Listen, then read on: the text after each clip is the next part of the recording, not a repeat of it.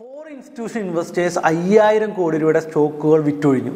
Indian stock market 400 പോയിന്റുകൾ ഇടിഞ്ഞു. Indian stock market totally 2 lakh crore രൂപയുടെ നഷ്ടം നേരിട്ടു.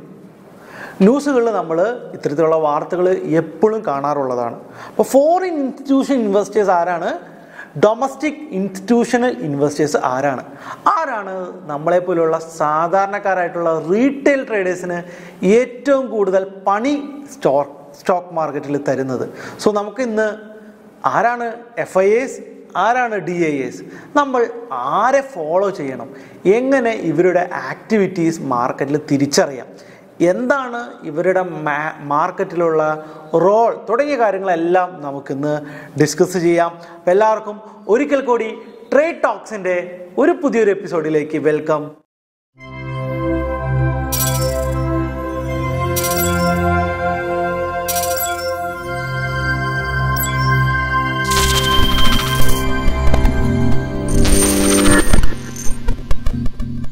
Institutional investors. സോ നമ്മൾ സ്റ്റോക്ക് മാർക്കറ്റിനെ കുറിച്ച് പരിശോധിക്കുമ്പോൾ സ്റ്റോക്ക് മാർക്കറ്റിൽ പങ്കെടുക്കുന്ന അല്ലെങ്കിൽ പാർട്ടിസിപ്പൻ്റ് ആവുന്നത് ആരൊക്കെയാണ് എന്നുള്ളത് വളരെ ഇമ്പോർട്ടൻ്റ് ആയിട്ടുള്ള ക്വസ്റ്റ്യനാണ്. ഞാനും നിങ്ങളും ഉൾപ്പെടുന്ന വളരെ സാധാരണക്കാരായിട്ടുള്ള ആളുകളെ നമുക്ക് റീറ്റെയിൽ ഇൻവെസ്റ്റേഴ്സ് എന്ന് പറയാം. ഓക്കെ, അപ്പോൾ അത് കറക്റ്റാണല്ലോ. ഞാനും നിങ്ങൾ ഉൾപ്പെടുന്ന സാധാരണക്കാരാണ് റീറ്റെയിൽ ഇൻവെസ്റ്റേഴ്സ്. ഇവരുടെ കയ്യിൽ ലിമിറ്റഡ് മണി മാത്രമേ ഉണ്ടാകത്തുള്ളൂ. ഏറ്റവും വലിയ റീറ്റെയിൽ ഇൻവെസ്റ്റേഴ്സിനൊക്കെ ആയാലും 100 കോടി 200 കോടിയൊക്കെ നമ്മളെ പോലെയുള്ള ആൾക്കാർക്കാണെങ്കിൽ 5 ലക്ഷം 10 ലക്ഷം 1 ലക്ഷം 50,000 10,000 തുടങ്ങിയ കാശുകൾ മാത്രമേ സ്റ്റോക്ക് മാർക്കറ്റിൽ ഉണ്ടാകത്തുള്ളൂ. അപ്പോൾ ഇവരെയാണ് നമ്മൾ മൊത്തത്തിൽ റീറ്റെയിൽ ഇൻവെസ്റ്റേഴ്സ് എന്ന് പറയും. ഇത് വളരെ ഹ്യൂജ് നമ്പർ ആയിരിക്കും മാർക്കറ്റിൽ ഉണ്ടാകുക. സോ ഇന്ത്യൻ പോപ്പുലേഷൻ്റെ 2, 3, 5% റീറ്റെയിലേഴ്സ് നമ്മുടെ ഇന്ത്യൻ സ്റ്റോക്ക് മാർക്കറ്റിൽ പാർട്ടിസിപ്പൻസ് ആണ്. രണ്ടാമത്തെ കാറ്റഗറി ഓഫ് പീപ്പിൾസ് എന്ന് പറയുന്നത് അത് ഓപ്പറേറ്റേഴ്സ് ആണ്. നമ്മുടെ ബ്രോക്കേഴ്സും എന്ത് ചെയ്യുന്നുണ്ട്? സ്റ്റോക്ക് ട്രേഡിങ്ങും സ്റ്റോക്ക് ഇൻവെസ്റ്റ്മെൻറ്റ്സും ചെയ്യുന്നുണ്ട്. അവരെ നമ്മൾ ഓപ്പറേറ്റേഴ്സ് എന്ന് വേണമെങ്കിൽ സിമ്പിളായിട്ട് വിളിക്കാം. മൂന്നാമത്തെ കാറ്റഗറി ഓഫ് പീപ്പിൾസ് അവരാണ് ഇൻസ്റ്റിറ്റ്യൂഷണൽ ഇൻവെസ്റ്റേഴ്സ്. ഇൻസ്റ്റിറ്റ്യൂഷൻസ് ആണ്. സോ എങ്ങനെയാണ് ഒരു ഇൻസ്റ്റിറ്റ്യൂഷൻ ആവുന്നത്? ഇൻസ്റ്റിറ്റ്യൂഷൻ എന്ന് പറഞ്ഞു കഴിഞ്ഞാൽ അൺലിമിറ്റഡ് ക്യാഷ് ഫ്ലോ ഉണ്ട് എന്ന് നമുക്ക് പറയാം. സോ അങ്ങനെ പറയുന്നുണ്ടെങ്കിൽ അവർ ലിമിറ്റഡ് തന്നെയാണ് എന്ന് നിങ്ങൾക്കറിയാം. സോ പക്ഷേ നമുക്കൊന്നും ഊഹിക്കാൻ പറ്റാത്ത രീതിയിലുള്ള വളരെ വലിയ ക്യാപിറ്റൽ ഉള്ള ആളുകളെ നമുക്ക് ഇൻസ്റ്റിറ്റ്യൂഷൻസ് എന്ന് പറയാം. സോ ഇൻസ്റ്റിറ്റ്യൂഷൻസ് ഏതെങ്കിലും ഒരു സ്റ്റോക്കിൽ സ്പെസിഫിക് ആയിട്ട് ഇൻവെസ്റ്റ്മെൻറ്റ് ചെയ്ത് കഴിഞ്ഞാൽ ഉറപ്പായിട്ടും ആ സ്റ്റോക്കിൻ്റെ പ്രൈസ് റോക്കറ്റ് പോലെ പറക്കുന്നതാണ്. അപ്പോൾ ഇവരെവിടെയാണ് ഇൻവെസ്റ്റ് ചെയ്യുന്നതെന്ന് അറിഞ്ഞാൽ കാര്യങ്ങളെല്ലാം വളരെ എളുപ്പമാണല്ലോ അല്ലേ. അപ്പോൾ ആരാണ് ഇൻസ്റ്റിറ്റ്യൂഷൻസ്? സോ ഉറപ്പായിട്ട് നമ്മൾ പറഞ്ഞു കഴിഞ്ഞാൽ മ്യൂച്വൽ ഫണ്ട് ഹൗസുകൾ, അതുപോലെ തന്നെ ഇൻവെസ്റ്റ്മെൻറ്റ് ബാങ്കുകൾ ആൻഡ് ഇൻഷുറൻസ് കമ്പനികൾ, പെൻഷൻ ഫണ്ടുകൾ തുടങ്ങിയ ആളുകളെ നമുക്ക് ഇൻസ്റ്റിറ്റ്യൂഷൻസ് എന്ന് പറയാം. സോ ലോകത്തിലെ തന്നെ ഏറ്റവും വലിയ ഇൻസ്റ്റിറ്റ്യൂഷൻസ് എന്നൊക്കെ പറഞ്ഞു കഴിഞ്ഞാൽ black rock, vanguard, state street global investments ഒക്കെ നമുക്ക് ഗ്ലോബലി തന്നെ വളരെ വലിയ ഇൻസ്റ്റിറ്റ്യൂഷൻസ് എന്നൊക്കെ നമുക്ക് വേണമെങ്കിൽ പറയാം. ഇന്ത്യൻ സ്റ്റോക്ക് മാർക്കറ്റിൽ ഇന്ത്യയിൽ നിന്ന് തന്നെ നമ്മൾ ഇൻവെസ്റ്റ് ചെയ്യുകയാണെങ്കിൽ അവരെ നമുക്ക് ഡൊമസ്റ്റിക് ഇൻസ്റ്റിറ്റ്യൂഷൻ ഇൻവെസ്റ്റേഴ്സ് എന്ന് നമുക്ക് പറയാം. സോ ഇന്ത്യയിൽ നിന്നുള്ള കമ്പനികൾ ഇന്ത്യയിൽ തന്നെ ഇൻവെസ്റ്റ് ചെയ്യുന്നു. ആരൊക്കെയാണ്? State bank of India group, HDFC bank group, ICICI bank group. So നമുക്ക് എല്ലാവർക്കും അറിയാവുന്ന LIC. സോ ഹോട്ട് ടോപ്പിക്കാണല്ലോ ഇപ്പോൾ LIC ഹൗസിംഗ് കോർപ്പറേഷൻ തുടങ്ങിയവരൊക്കെ നമുക്ക് എന്താണ്? ഡൊമസ്റ്റിക് ഇൻസ്റ്റിറ്റ്യൂഷണൽ ഇൻവെസ്റ്റേഴ്സ് ആണ്. സോ വിദേശ രാജ്യങ്ങളിൽ നിന്ന് വന്നിട്ട് ഇന്ത്യൻ കമ്പനികളിലെ സ്റ്റോക്കുകൾ പർച്ചേസ് ചെയ്യുന്ന കമ്പനികൾ നമുക്ക് ഫോറിൻ ഇൻസ്റ്റിറ്റ്യൂഷൻ ഇൻവെസ്റ്റേഴ്സ് എന്ന് പറയാം. സോ ഏറ്റവും ലേറ്റസ്റ്റ് ആയിട്ട് മൊറീഷ്യസ് ബേസ് ചെയ്തിട്ടുള്ള ഒരു foreign institution investors Adani എൻ്റർപ്രൈസസിലൊക്കെ invest ചെയ്തത് വളരെ വലിയൊരു ഇഷ്യൂ ആയിട്ട് നമ്മൾ അടുത്തിടയ്ക്ക് കണ്ടിട്ടുണ്ടാകും. സോ വിദേശ രാജ്യങ്ങളിൽ നിന്ന് ഇന്ത്യയിൽ ഇൻവെസ്റ്റ് ചെയ്യുന്നു. അവരെ നമുക്ക് ഇന്ന് വിളിക്കാം ഫോറിൻ ഇൻസ്റ്റിറ്റ്യൂഷൻ ഇൻവെസ്റ്റേഴ്സ്. അപ്പോൾ അവർക്ക് എത്ര സ്റ്റോക്കുകൾ വേണമെങ്കിലും വാങ്ങാനായിട്ട് സാധിക്കും ഒരു കമ്പനിയുടെ. സോ നിങ്ങൾ ആലോചിച്ച് നോക്കൂ, നമ്മുടെ സ്റ്റേറ്റ് ബാങ്ക് ഓഫ് ഇന്ത്യയിൽ ഒരു ഫോറിൻ ഇൻസ്റ്റിറ്റ്യൂഷൻ കുറേ സ്റ്റോക്ക് വാങ്ങുന്നു, പിന്നെയും കുറേ സ്റ്റോക്ക് വാങ്ങുന്നു. അങ്ങനെ കുറേ നാൾ കൊണ്ട് ഇങ്ങനെ സ്റ്റോക്കുകൾ വാങ്ങിക്കൂട്ടി ഏതെങ്കിലും ഒരു സിറ്റുവേഷനിൽ 51% കൂടുതൽ സ്റ്റേക്സ് ആ ഒരു ഫോറിൻ ഇൻസ്റ്റിറ്റ്യൂഷൻ്റെ കയ്യിലാകുകയാണെങ്കിൽ അതിൻ്റെ അർത്ഥം നമ്മുടെ state bank of India on ചെയ്യുന്നത് ഒരു ഫോറിൻ ഇൻസ്റ്റിറ്റ്യൂഷൻ ആണ് എന്നാണ്. സോ ഇതൊരിക്കലും ഇങ്ങനെ സംഭവിക്കാതിരിക്കുന്നതിന് വേണ്ടിയിട്ട് നമ്മുടെ സെബി ഒരു റൂള് വെച്ചിട്ടുണ്ട്. സോ ഒരു കമ്പനിയുടെ ടോട്ടൽ പെയ്ഡ് അപ്പ് ക്യാപിറ്റലിൻ്റെ 24% വരെ മാത്രമാണ് എന്ത് ചെയ്യാനായിട്ട് സാധിക്കത്തുള്ളൂ, ഒരു ഫോറിൻ ഇൻസ്റ്റിറ്റ്യൂഷൻസിന് ഇൻവെസ്റ്റ് ചെയ്യാനായിട്ട് സാധിക്കത്തുള്ളൂ. സോ ഫോറിൻ ഇൻസ്റ്റിറ്റ്യൂഷൻസ് ആയാലും ഡൊമസ്റ്റിക് ഇൻസ്റ്റിറ്റ്യൂഷൻസ് ആണെങ്കിലും അവർ ഇൻവെസ്റ്റ് ചെയ്യുന്നത് ഉറപ്പായിട്ടും സ്റ്റോക്കുകളിലോ ബോണ്ടുകളിലോ ആയിരിക്കും. കാരണം അതാണ് ഏറ്റവും മികച്ച അസറ്റ് ക്ലാസ്.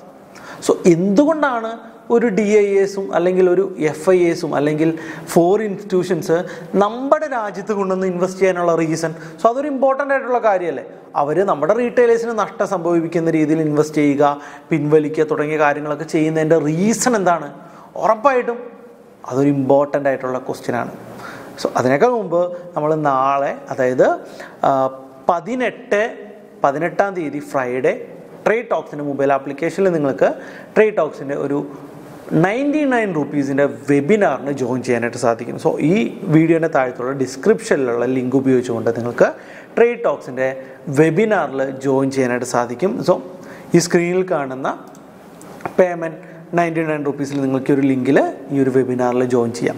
സോ നമ്മൾ ബാക്ക് ടു അവർ ടോപ്പിക്കിലേക്ക് വന്നു കഴിഞ്ഞാൽ, എന്തിനു വേണ്ടിയിട്ടാണ് ഫോറിൻ ഇൻസ്റ്റിറ്റ്യൂഷൻസ് ഇന്ത്യയിൽ വന്ന് ഇൻവെസ്റ്റ് ചെയ്യുന്നത്? അവർ ഇന്ത്യയിൽ മാത്രമാണ് ഇൻവെസ്റ്റ് ചെയ്യുന്നത്? ഒരിക്കലുമല്ല. സോ ഒരു ഇൻസ്റ്റിറ്റ്യൂഷൻ എപ്പോഴും ഒരു ഡെവലപ്പിംഗ് കൺട്രിയിലായിരിക്കും ഇൻവെസ്റ്റ് ചെയ്യുന്നത്. സോ 3 ടൈപ്പ് ഓഫ് കൺട്രീസ് ആണുള്ളത്. ഒന്ന് ഡെവലപ്ഡ് ആയിട്ടുള്ള കൺട്രീസ്, US അല്ലെങ്കിൽ യൂറോപ്പ് എന്നൊക്കെ പറയുന്നത് അതൊരു ഡെവലപ്ഡ് കൺട്രീസാണ്.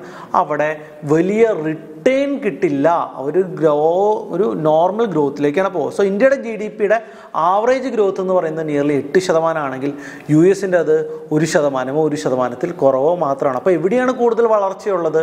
അവിടെ കൊണ്ടുവന്ന് നമ്മുടെ പൈസ ഇട്ട് കഴിഞ്ഞാൽ കൂടുതൽ ഗ്രോ ചെയ്യും എന്നുള്ള കൺസെപ്റ്റിലാണ് ഫോറിൻ ഇൻസ്റ്റിറ്റ്യൂഷൻസ് ഇന്ത്യയിലൊക്കെ കൊണ്ടുവന്ന് ഇൻവെസ്റ്റ് ചെയ്യുന്നത്. സോ ഡെവലപ്ഡ് ആയിട്ടുള്ള കൺട്രീസിൽ ആരും ഇൻവെസ്റ്റ് ചെയ്യില്ല, അൺഡെവലപ്ഡിലും ആരും ഇൻവെസ്റ്റ് ചെയ്യില്ല. കാരണം അൺഡെവലപ്ഡ് വളരെ മികച്ചൊരു ഇൻഫ്രാസ്ട്രക്ചർ ഉണ്ടെങ്കിൽ മാത്രമേ അവർ ആരായിട്ട് മാറത്തുള്ളൂ, ഒരു ഡെവലപ്പിംഗ് ആയിട്ട് മാറത്തുള്ളൂ. സോ ഇന്ത്യ അല്ലെങ്കിൽ ബ്രസീൽ തുടങ്ങിയ രാജ്യങ്ങൾ, അല്ലെങ്കിൽ സൗത്ത് ആഫ്രിക്ക തുടങ്ങിയ രാജ്യങ്ങളൊക്കെ, അല്ലെങ്കിൽ ചൈന തുടങ്ങിയ രാജ്യങ്ങളൊക്കെ ഒരു ഡെവലപ്പിംഗ് കൺട്രീസാണ്. ചൈന ഇപ്പോൾ ഓൾറെഡി ഡെവലപ്ഡ് ആയിട്ട് മാറിക്കഴിഞ്ഞു.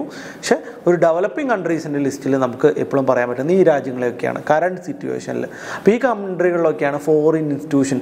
അതുമാത്രമല്ല, ഇത്തരത്തിലുള്ള ഗവൺമെൻറ്റുകൾ, ഇത്തരത്തിലുള്ള രാജ്യങ്ങളിലായിട്ട് ഗവൺമെൻറ്റുകൾ ഫോറിൻ ഇൻവെസ്റ്റ്മെൻറ്റിനെ വളരെ മികച്ച രീതിയിൽ പ്രോത്സാഹിപ്പിക്കും. ടാക്സ് ബെനിഫിറ്റ്സ് കൊടുത്തിട്ടോ അല്ലെങ്കിൽ ഓഫേഴ്സ് കൊടുത്തിട്ടോ ഒക്കെ നമ്മൾ ഒത്തിരി പ്രോത്സാഹിപ്പിക്കും. നരേന്ദ്രമോദി വിദേശ രാജ്യങ്ങൾ വിസിറ്റ് ചെയ്യുമ്പോൾ ഉറപ്പായിട്ടും ഇത്തരത്തിലുള്ള കമ്പനികളിലേക്ക് ഇൻവെസ്റ്റ് ചെയ്യാനുള്ള ഇൻവെസ്റ്റ്മെൻറ്റ്സ് ഇൻവൈറ്റ് ചെയ്യുന്നതായിട്ട് നമുക്ക് കാണാനായിട്ട് സാധിക്കും.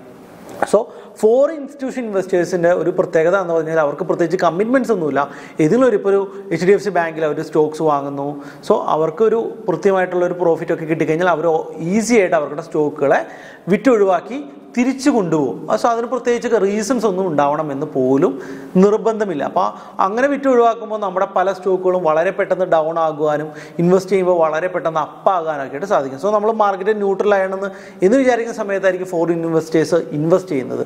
സോ ആ സമയത്ത് സ്റ്റോക്ക് മാർക്കറ്റ് വളരെ പെട്ടെന്ന് മുകളിലോട്ട് പോകും. നമ്മൾ മുകളിലോട്ട് ഇനി മാർക്കറ്റ് മുകളിലോട്ട് പോകുമെന്ന് വിചാരിക്കുമ്പോഴായിരിക്കും ഫോറിൻ ഇൻസ്റ്റിറ്റ്യൂഷൻസ് നമ്മുടെ സ്റ്റോക്കുകളെ വിറ്റ് ഒഴിവാക്കുന്നത്. സോ അപ്പോൾ റീറ്റെയിലേഴ്സ് ബൈ ചെയ്യാൻ തുടങ്ങുന്ന സമയത്ത് ഫോറിൻ ഇൻസ്റ്റിറ്റ്യൂഷൻസ് വിറ്റ് ഒഴിവാക്കാനായിട്ട് തുടങ്ങും.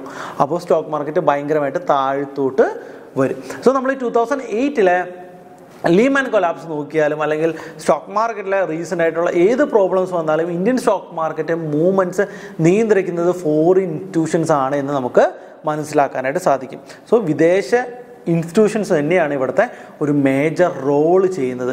സോ അതുമാത്രമല്ല, ഫോറിൻ ഇൻസ്റ്റിറ്റ്യൂഷൻസിൻ്റെ ടോട്ടൽ ഇൻവെസ്റ്റ്മെൻറ്റിൻ്റെ 50% നമ്മുടെ ബാങ്കിങ് സെക്ടറുമായിട്ട് ബന്ധപ്പെട്ടിട്ടുള്ള കമ്പനികളിലാണ് അവർ ഇൻവെസ്റ്റ് ചെയ്തിരിക്കുന്നത് എന്നുള്ളത് വളരെ ഇമ്പോർട്ടൻ്റ് ആയിട്ടുള്ള ഡേറ്റയാണ്.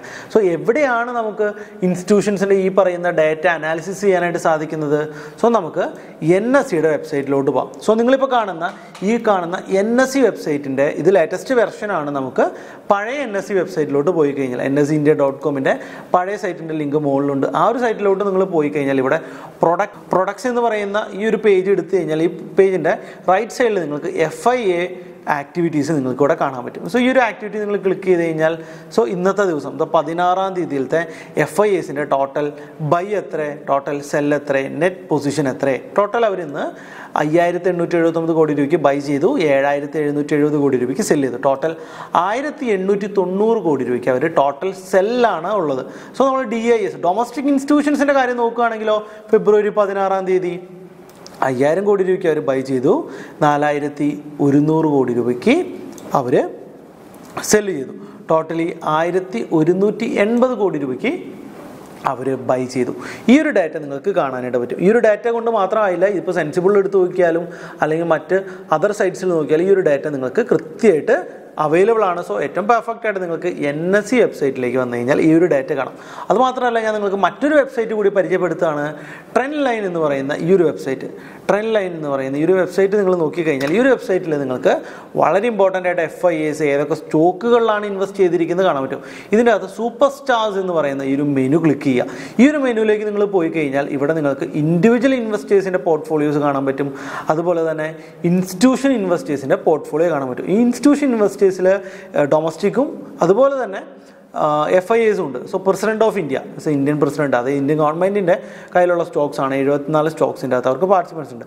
ICICI ഗ്രൂപ്പ്, അതുപോലെ തന്നെ സ്റ്റേറ്റ് ബാങ്ക് ഓഫ് ഇന്ത്യ, അതുപോലെ തന്നെ HDFC ഗ്രൂപ്പ്, അതുപോലെ തന്നെ Reliance group, government of Singapore, our FIIs ആണ്. അതിന് axis group, government pension fund global, Asia specific growth fund, ഇവർക്കുടെയൊക്കെ portfolios നിങ്ങൾക്ക് വളരെ കൃത്യമായിട്ട് കാണാനായിട്ട് സാധിക്കും. സോ അതുപോലെ നിങ്ങൾക്ക് FIIs മാത്രം മതിയെങ്കിൽ FIIsൻ്റെ കാണാൻ പറ്റും. സോ വെറുതെ ഈ ഒരു HDFC ഗ്രൂപ്പിൽ നമ്മൾ ക്ലിക്ക് ചെയ്ത് കഴിഞ്ഞാൽ HDFC ഗ്രൂപ്പ് ലേറ്റസ്റ്റ് ആയിട്ട് ചെയ്ത ആക്ടിവിറ്റീസ്, ഇൻക്രീസ് ചെയ്ത ഹോൾഡിങ്സ് ഏതൊക്കെ കമ്പനീസ്, ഡിക്രീസ് ചെയ്ത സ്റ്റോക്സ് ഏതൊക്കെ കമ്പനീസ്, ഇതെല്ലാം നിങ്ങൾക്ക് കൃത്യമായിട്ട് അവരുടെ പോർട്ട്ഫോളിയോസ് കാണാനായിട്ട് സാധിക്കും. സോ ഇതിനെ നിങ്ങൾക്ക് പല റിസർച്ചിന് നിങ്ങൾക്ക് ഉപയോഗിക്കാനായിട്ട് സാധിക്കും. സോ ഇത്തരം ഡാറ്റ പരിശോധിച്ചാൽ തന്നെ FIIs DIIsൻ്റെ ആക്ടിവിറ്റീസ് നിങ്ങൾക്ക് കാണാൻ പറ്റും. സോ ഇത് എല്ലാ സ്റ്റോക്കുകളിലെ ആക്ടിവിറ്റീസാണ്. സോ നിങ്ങൾക്ക് ഡെറിവേറ്റീവ് സെക്ഷനിലെ ആക്ടിവിറ്റീസ് അറിയണമെങ്കിൽ ഇനി അതെവിടെ നിങ്ങൾ ചെക്ക് ചെയ്യും? നിങ്ങൾ വീണ്ടും നമ്മുടെ NSEയുടെ പഴയ വെബ്സൈറ്റിലേക്ക് പോകാം. NSEയുടെ വെബ്സൈറ്റിൽ വീണ്ടും പഴയ വെബ്സൈറ്റിലോട്ട് പോയി കഴിഞ്ഞാൽ നിങ്ങൾക്ക് ഇൻഡിവിജ്വൽ ഒരു FIIsൻ്റെ അല്ലെങ്കിൽ DIIsൻ്റെ ഒക്കെ ഫ്യൂച്ചർ ആക്ടിവിറ്റി, ഓപ്ഷൻസിലുള്ള ആക്ടിവിറ്റീസ് എല്ലാം സെപ്പറേറ്റ് ചെയ്ത് അറിയാനായിട്ട് NSEയുടെ വെബ്സൈറ്റിൽ സൗകര്യമുണ്ട്. സോ അത് നമുക്കൊന്ന് ചെക്ക് ചെയ്ത് നോക്കാം. അത് നിങ്ങൾ പ്രൊഡക്ട്സിൽ പോയിട്ട് ഇക്വിറ്റി ഡെറിവേറ്റീവ് എന്ന് പറയുന്ന ഈ ഒരു സെക്ഷൻ ക്ലിക്ക് ചെയ്യുക. അതിനുശേഷം കറണ്ട് മാർക്കറ്റ് റിപ്പോർട്ട്സ് നിങ്ങൾ നോക്കിയിട്ട് വ്യൂ ഓൾ ഡെയിലി റിപ്പോർട്ട്സിലോട്ട് പോയി കഴിഞ്ഞാൽ നിങ്ങൾക്ക് ഇന്നത്തെ ഡാറ്റ ഇതുവരെ വന്നിട്ടില്ല. സോ നമുക്ക് ഇന്നലത്തെ ഡാറ്റ പോവുകയാണെങ്കിൽ പാർട്ടിസിപ്പൻസ് വൈസ് ഓപ്പൺ ഇൻട്രസ്റ്റ് നമുക്കിവിടെ കാണാൻ പറ്റും. പാർട്ടിസിപ്പൻറ്റ് വൈസ് ആയിട്ടുള്ള ഓപ്പൺ ഇൻട്രസ്റ്റ്. സോ അതിവിടെ എക്സലിൽ നമുക്കിവിടെ ഡൗൺലോഡ് ചെയ്യാം. സോ അത് നമ്മൾ എക്സൽ ഓപ്പൺ ചെയ്ത് കഴിഞ്ഞാൽ നമുക്ക് പാർട്ടിസിപ്പൻസ് വൈറ്റായിട്ടുള്ള ഓപ്പൺ ഇൻട്രസ്റ്റ് കാണാൻ പറ്റും. FIIsൻ്റെ ഫ്യൂച്ചറിൻ്റെ ബൈ, ഫ്യൂച്ചർ സെൽ, അതുപോലെ തന്നെ stock future by, stock future cell, call option by, puttu option by, call option cell, call option index, call option puttu option cell, അതുപോലെ തന്നെ stock call ഓപ്ഷൻ്റെ by, stock call option cell, ഇങ്ങനെ ഓരോ FIIsൻ്റെ കാണാൻ പറ്റും, DIIsൻ്റെ കാണാൻ പറ്റും, റീറ്റെയിൽ പ്ലേയേഴ്സിൻ്റെ കാണാൻ പറ്റും.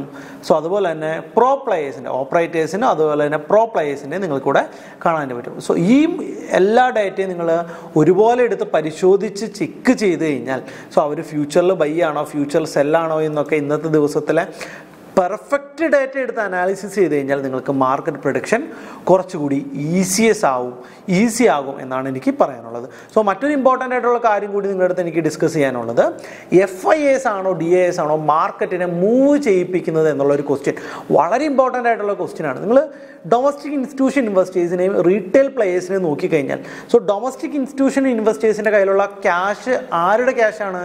നമ്മളെപ്പോലുള്ള റീറ്റെയിൽ പ്ലേയേഴ്സിൻ്റെ ക്യാഷാണ്. നമ്മളെപ്പോലുള്ള റീറ്റെയിൽ പ്ലേയേഴ്സിൻ്റെ ക്യാഷാണ്. അപ്പോൾ അവരെന്ത് ചെയ്യാണ്? ഈ റീറ്റെയിൽ പ്ലേയേഴ്സ് സെല്ലിങ് സെൻറ്റിമെൻറ്റ്സിലാണെങ്കിൽ ഉറപ്പായിട്ടും അവർ മ്യൂച്വൽ ഫണ്ടുകളും സെല്ല് ചെയ്യാനുള്ള സാധ്യതയുണ്ട്. അപ്പോൾ റീറ്റെയിൽ ഇൻവെസ്റ്റേഴ്സിൻ്റെ സെൻറ്റിമെൻറ്റ്സും ഡൊമസ്റ്റിക് ഇൻസ്റ്റിറ്റ്യൂഷൻ്റെ സെൻറ്റിമെൻറ്റ്സും ഏകദേശം ഒരുപോലെ ഇരിക്കും. ഒരു പാനിക് സെല്ലിംഗ് ഒക്കെ വന്നു കഴിഞ്ഞാൽ ഡൊമസ്റ്റിക് ഇൻസ്റ്റിറ്റ്യൂഷൻസിനും സെല്ല് ചെയ്യാനായിട്ട് നിർബന്ധിതരാകും. സോ റീറ്റെയിലേഴ്സ് എന്തായാലും സെല്ല് ചെയ്യും, അതിൻ്റെ അത് നോ ഡൗട്ട്. പക്ഷേ ഫോറിൻ ഇൻസ്റ്റിറ്റ്യൂഷൻസ് അതുപോലെയല്ല. ഫോറിൻ ഇൻസ്റ്റിറ്റ്യൂഷൻസ് എന്ത് ചെയ്യും? അവരെന്ത് ചെയ്യും? അവർക്ക് ഫണ്ടിൻ്റെ നീഡ് ആ സമയത്ത് ഇല്ലാത്തതുകൊണ്ട് തന്നെ നമ്മൾ റീറ്റെയിലേഴ്സ് സെല്ല് ചെയ്യുമ്പോൾ അവർ ബൈ ചെയ്യാനും ലോ പ്രൈസിന് ആ സ്റ്റോക്കുകൾ പർച്ചേസ് ചെയ്തുകൊണ്ട് ആ ഒരു ബെനിഫിറ്റ് എടുക്കാനും ഒരു സാധ്യതയുണ്ട്. അപ്പോൾ ഉറപ്പായിട്ടും മാർക്കറ്റിൻ്റെ ലീഡേഴ്സ് അല്ലെങ്കിൽ മാർക്കറ്റിൻ്റെ മൂവേഴ്സ് എന്ന് പറയുന്നത് എപ്പോഴും ഫോറിൻ ഇൻസ്റ്റിറ്റ്യൂഷൻ ഇൻവെസ്റ്റേഴ്സ് ആണ് എന്ന് നമ്മൾ മനസ്സിലാക്കണം. 2008 ലീമാൻ കൊളാപ്സിലും 2012 പ്രോബ്ലംസിലും അല്ലെങ്കിൽ നമ്മൾ കൊറോണ ക്രാഷിലും അല്ലെങ്കിൽ നോട്ട് നിരോധനം കേസുകളിലും, അതായത് 2008 നവംബർ 8 നോട്ട് നിരോധനത്തിലൊക്കെ നമുക്ക് ഈ ഒരു പ്രത്യേകത കണ്ടതാണ്.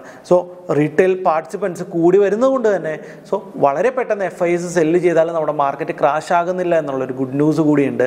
പക്ഷേ FIസിൻ്റെ ഫോളോ ചെയ്യുന്നതാണ് മാർക്കറ്റിൽ എപ്പോഴും നമുക്ക് കൂടുതൽ പ്രോഫിറ്റ് ജനറേറ്റ് ചെയ്യാനുള്ള ഏറ്റവും ഈസിയസ്റ്റ് ആയിട്ടുള്ള മെത്തേഡ്. അപ്പോൾ ഈ ഒരു വീഡിയോ ഞാൻ അവസാനിപ്പിക്കുകയാണ്. ഈ ഒരു വീഡിയോ നിങ്ങൾക്ക് ഇഷ്ടമായെങ്കിൽ ഉറപ്പായിട്ടും ട്രേഡ് ടോക്സ് ചാനൽ നിങ്ങൾ സബ്സ്ക്രൈബ് ചെയ്യുക, ഈ ഒരു വീഡിയോ ലൈക്ക് ചെയ്യുക, മറ്റുള്ളവരിലേക്ക് ഈ ഒരു വീഡിയോ ഷെയർ ചെയ്യുക. അപ്പോൾ അടുത്ത ഒരു അടിപൊളി ടോപ്പിക്കായിട്ട് നമുക്ക് വീണ്ടും വരാം. സോ നമുക്ക് വീണ്ടും കാണാം. Good bye.